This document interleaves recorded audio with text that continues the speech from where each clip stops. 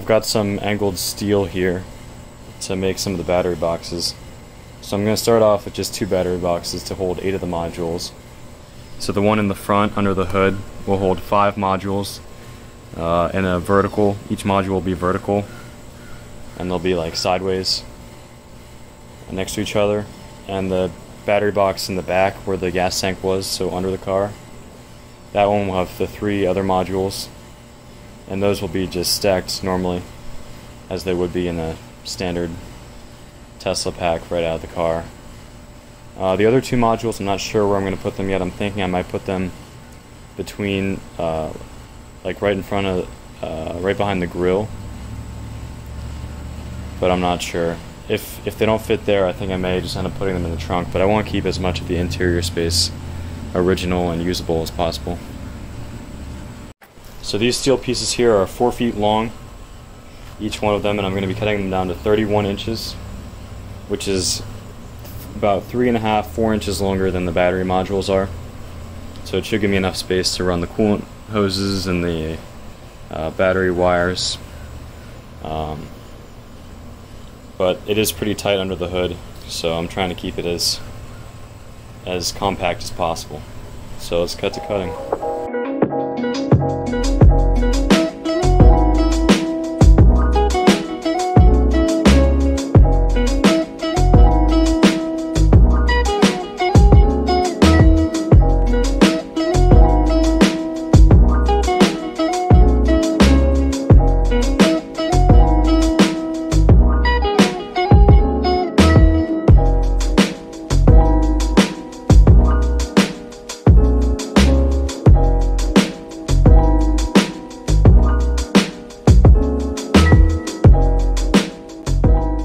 So now that I've got the cuts made, I've got 31 inches for 31-inch angles here.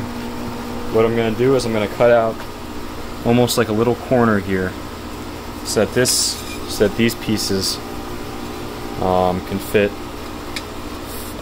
flush instead of sticking out. So I'm cutting out a little square, about a 1 inch by 1 inch square right here on this, on each one of the angles and on each side. So that'll allow me to slot in these pieces and hopefully make a pretty rigid, sturdy box. So now you should be able to see what I meant by cutting out a little corner here so they'll fit right in perfectly. The channels are upside down right now just so they're easier to weld, but you'll see I have these right angle magnets holding them together at each corner. But you'll see that it's pretty close to a flush finish. And that'll make it really easy to weld, and it should help minimize the number of potential weak points in the metal. The first side of the box is all welded together now, so now I just got to do the exact same thing with the other side. So I made quite a bit of progress. I didn't film a bunch of it because it was really difficult to get it all positioned perfectly so that I could get the tack welds in to hold it. But now the tack welds are in, I'm not too worried. I'll film it, and then I gotta weld it all in completely. So I ran to Home Depot and bought 3 of these 2x4 foot PVC 1/4 inch thick plastic sheets. And what I'm gonna use those for is to make all of the sides and make it a solid box. So for all the sides except the bottom, the sides that aren't load bearing, I'll just be having them resting or maybe bolted in. But for the load-bearing side, I'm going to run some steel supports across the bottom to make sure, because this material is pretty flexible. So I need extra reinforcement. So I've got the rear battery box laying on the ground here. And what these are the supports. This battery box is upside down right now, so this side is the bottom. But these are the supports that are going to go across. There's going to be 2 of these 1 inch tall ones here and here, and they're going to be about 18 to 20 inches apart. And then if I need to, I'll add this thinner support in the middle as well, in between them. But what these wider or taller supports are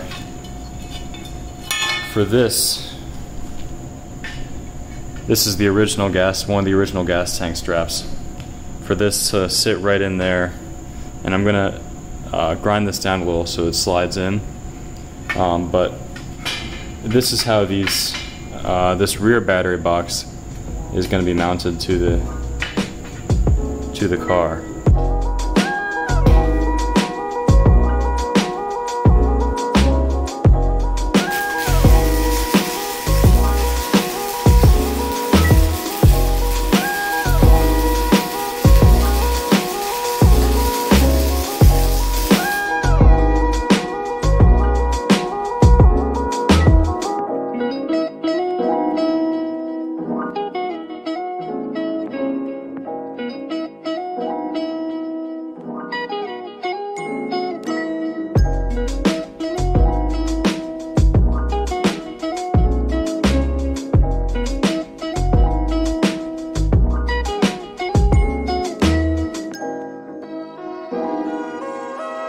So I cut out all the pieces I need for this rear battery box, and I've got them just kind of laying in here right now. And this material is really easy to cut, and it's fitting the shape perfectly of this battery box. So I've got the top here, and all the other ones are going to be inside of the frame like this. But the top, I'm going to be bolting it on top, so that I can actually access the inside if I need to.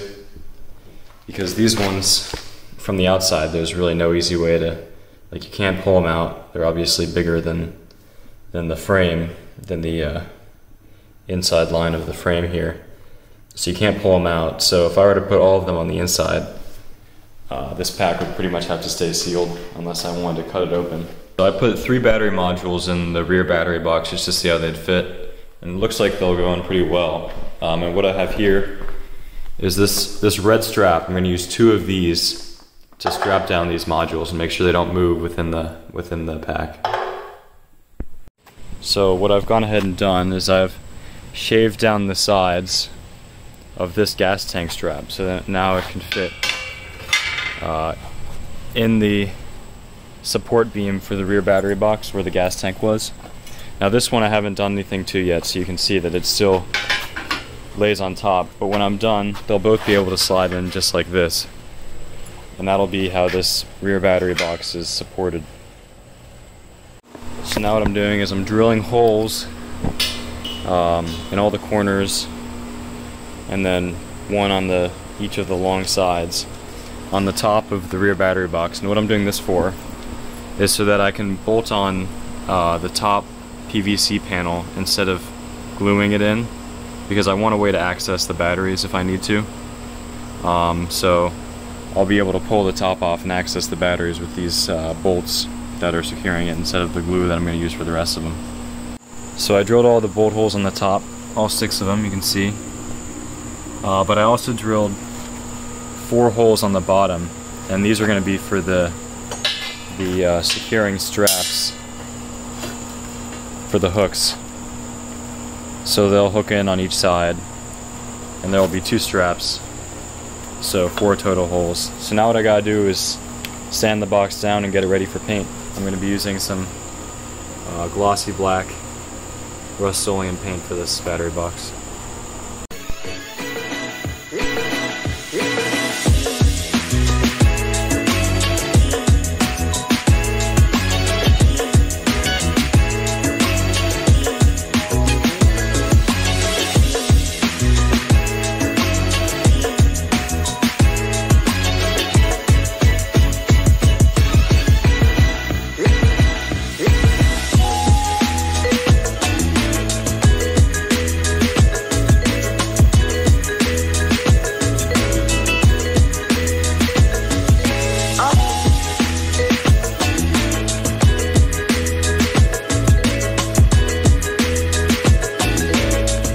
So the paint is pretty dry for this rear battery box, and it's looking pretty good. I think that'll be it for this video though.